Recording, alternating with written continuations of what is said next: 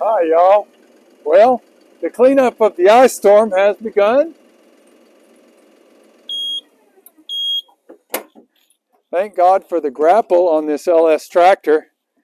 Got a video about another LS tractor, and it sure has been useful. Uh, the ice storm has passed, and the power is still out. But if you saw my video from yesterday, I showed why I chose this 7,000 watt inverter generator by Champion. Can't see that it's by Champion because I peel all the stickers off of these things when I buy them, because eventually they start to peel off anyway and then you can't get them off. So I go ahead and peel them off while they're fresh, except for the important stickers. Now, I described why I chose this generator. It's a 7,000 watt generator, and I chose that based on low fuel consumption so that I could be without power for a long time without running out of power. Rona, come here. Come here, girl. Come here, girl. Don't be tearing that up.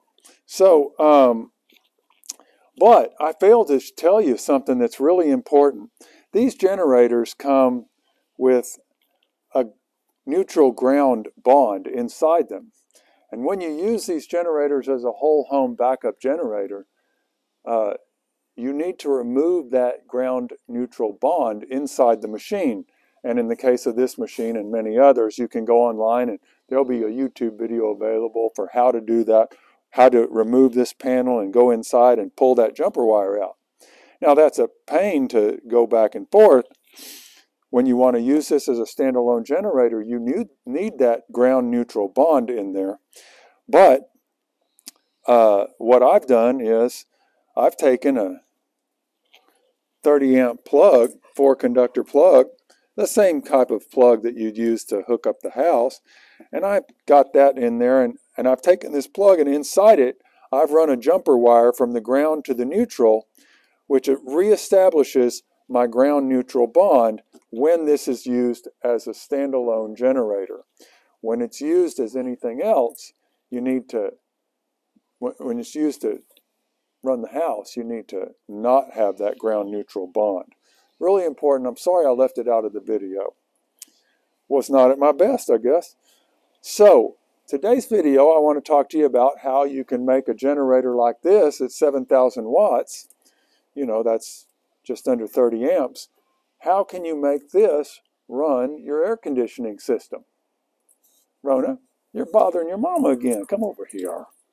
So there's a couple of things you got to know in order to be able to run your house, including air conditioning, on a generator of this size without tripping the breakers.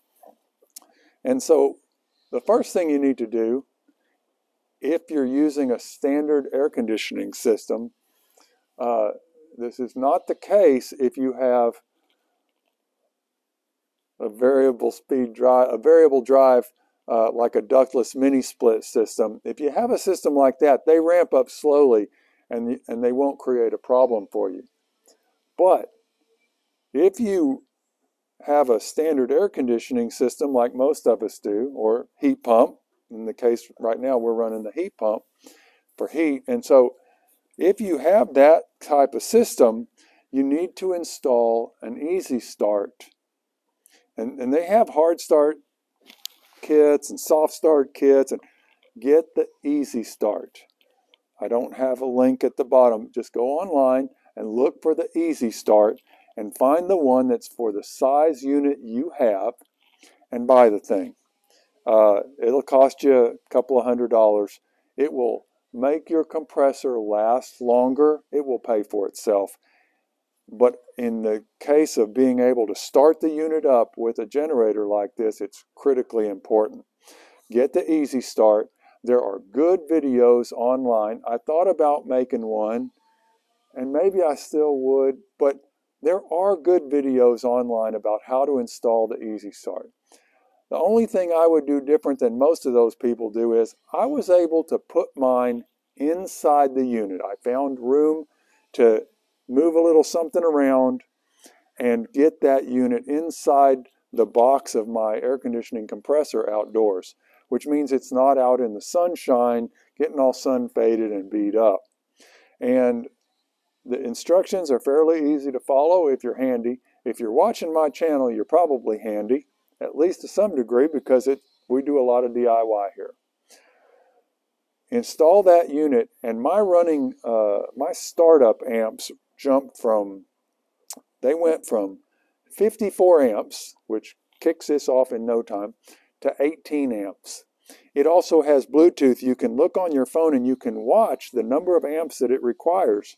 And what it does, that unit will take the first 5 startups and it will learn. And each one will require less amperage to start it up, because the unit learns your motor and adjusts itself in the intelligent software, adjusts itself to start up your unit with the least disruption to the coil in the motor and with the fewest amps that you can get away with. So we're down around 18 amps to start it up now, and that is great.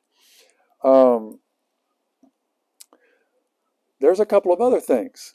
If you use a heat pump and you have what I call a hairdryer, a resistance heat, backup heat unit in that fan coil unit that runs 10 kW, you're not going to get it off of one of these.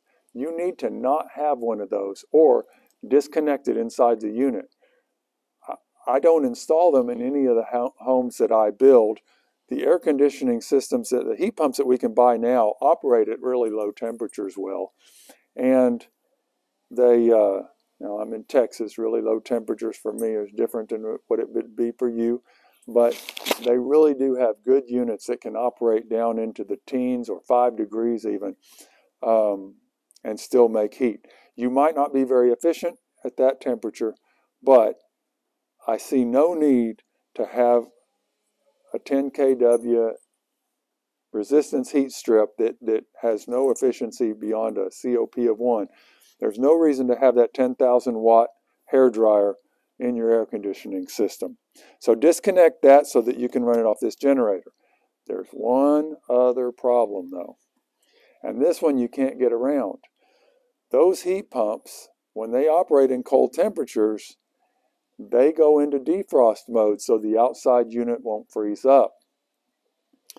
When it does, it's going to overload a generator like this just because it's got some resistance heat that it uses to defrost the outside coil. The way we get around that is I set this unit up, and if I want to heat with it, I go in there every 20 minutes. It might be less in really cold temperatures. You can get away with more in warmer temperatures, but in freezing temperatures, I go in every 20 minutes, turn the unit off, and then back on. It'll have a 5-minute delay for the compressor to start up, and it will, over time, heat your house up. If you want a generator that is large enough, oversized enough to be able to handle that kind of intermittent high load, then you're going to be buying a much larger generator, and you're going to go through gasoline much faster.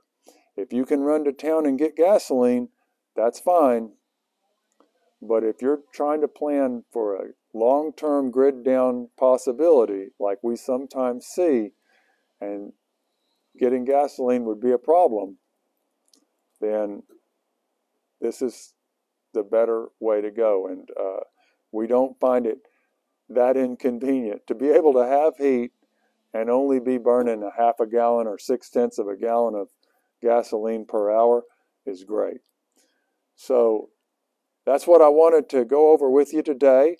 I have another one coming up soon, maybe today or tomorrow, but that's the one for today. How can you run your, and in the summertime, you don't have that defrost mode, and it'll work just fine off of this generator as long as you put that Easystart in there. All right, that's it, y'all. Thanks for watching. Please like this video. Remember, go down there and click on that like. It's the best way you can support my channel. The algorithm loves it when you like me. You like me, algorithm loves it. Thanks for watching. See you on the next one. Bye-bye.